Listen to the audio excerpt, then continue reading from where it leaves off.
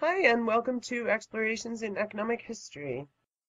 This is Explorations in Economic History and Thought Socialism, and today we're talking about whether Marx and the Bolsheviks actually intended for socialism to be a planned economy.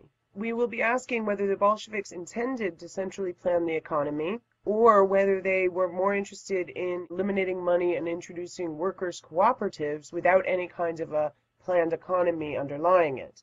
That question will then give us insight in order to ask the further questions about whether the Soviet experience matched the predictions of its advocates, whether there were economic policy issues faced by Lenin and his workers' government once they came into power and once they put into place this planned economy, and what went wrong and why did Lenin retreat to the new economic policy, and so on and so forth.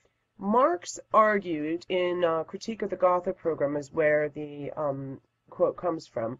Marx argued that a dictatorship of the proletariat would be necessary in the transition period between capitalism and communism during the socialist or lower phase of communism period.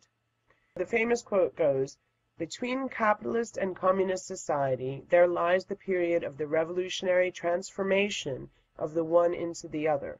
Corresponding to this is also a political transition period in which the state can be nothing but the revolutionary dictatorship of the proletariat."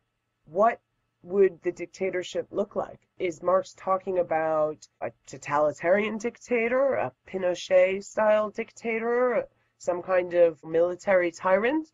No.